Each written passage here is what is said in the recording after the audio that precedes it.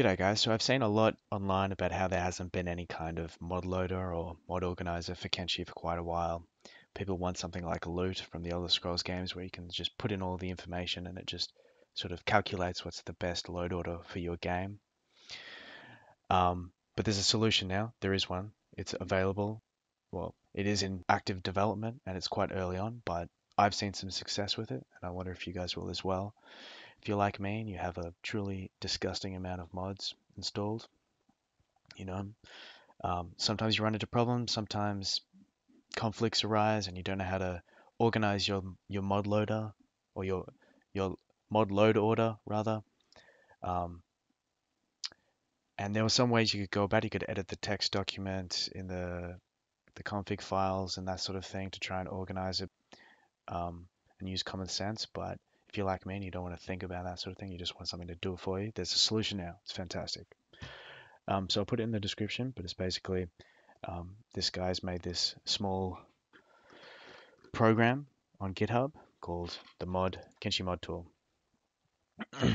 So opening it for the first time, what is the game folder? This is my game folder. It automatically selects it, so you've just got to select yes. Are you using the Steam version? Yes, I am. And it's just looking for this folder, which is the one you're in. Well, I am in already, and yours should be the same. So select that as well. And here we go. It's the Kenshi mod loader by Miller Scout. Good for him. This seems to work really well, in my experience anyway. Some things you can see work in progress, beta. It's very early on in development, but good for him for giving us this. Like, this is great. So what do we do here?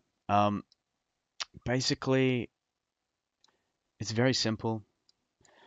If I wanted this right now, for the sake of it, I'll do this. I'll save this mod profile. So what I'm basically doing is saving a backup of the list as it stands right now. Now, I have been having some problems with this load order. I've been crashing and that sort of thing. But just for the exercise, we're just going to save it to the desktop. I've actually already saved it there, but we'll override it. So my game crashes when I load this load order, basically. So what you can do now, really simply, that's backed up. Order the mods. Let's click that. Boom. As you can see, it's loaded them. I don't know if you saw it, but everything got organized just then. Really handy. You can go through it. You can click on the mods and it'll give you a little description, author, version, where it is, a link to the Steam files if you're using the Steam version, I assume. But yeah, this is organized now. And it's great. We can just click save mod save mod order, and that will just save to the text document basically that stores the load order for Kenshi.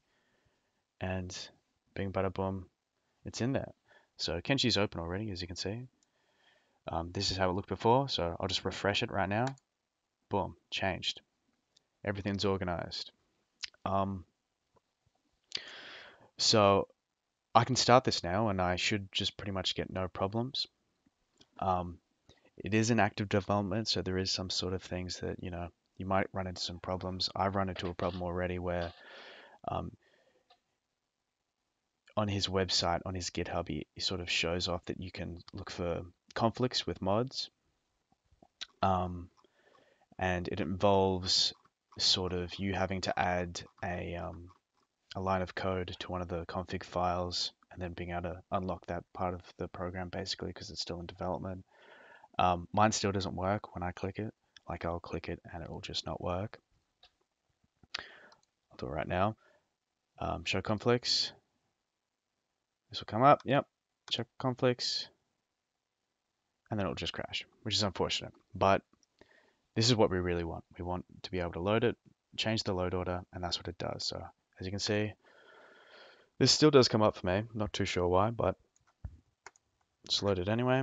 Now let's load Kenshi up. Let's start a new game. Shobatai. Beep.